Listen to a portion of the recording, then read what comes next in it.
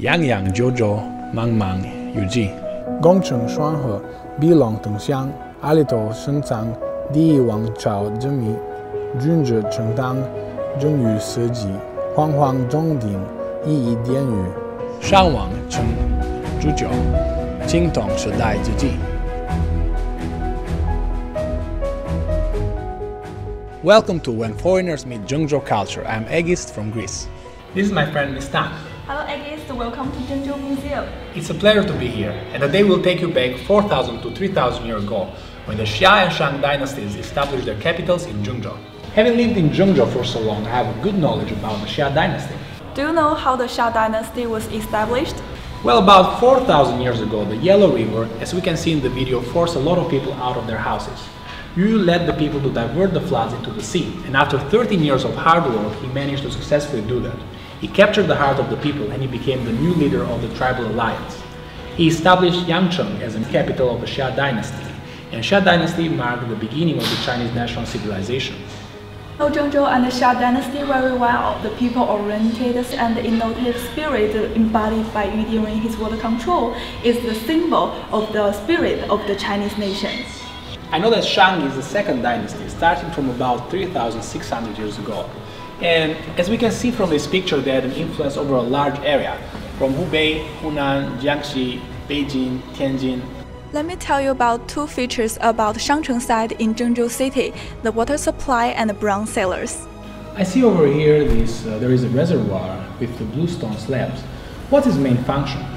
It's for water sanitation and safety. And as you can see, the water pipelines were also underground in the palace area. It's thick on the one end and thin at the other, so that they can be connected.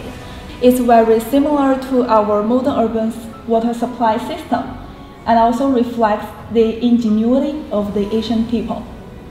What about all these bronze vessels? Why were they buried so deep?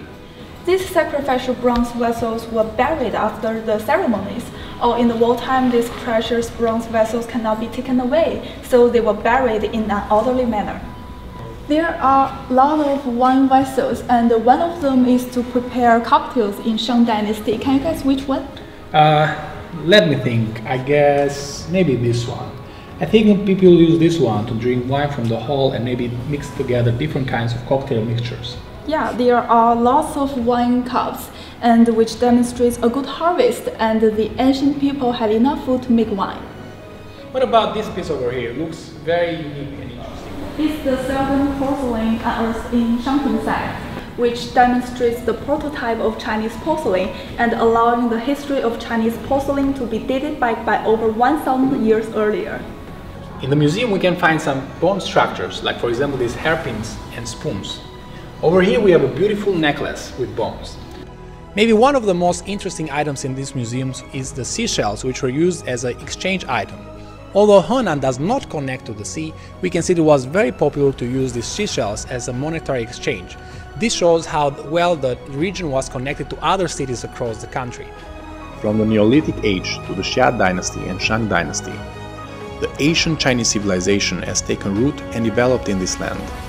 Zhengzhou is the cradle of Chinese civilization, and it helped forge the vitality of the Chinese nation.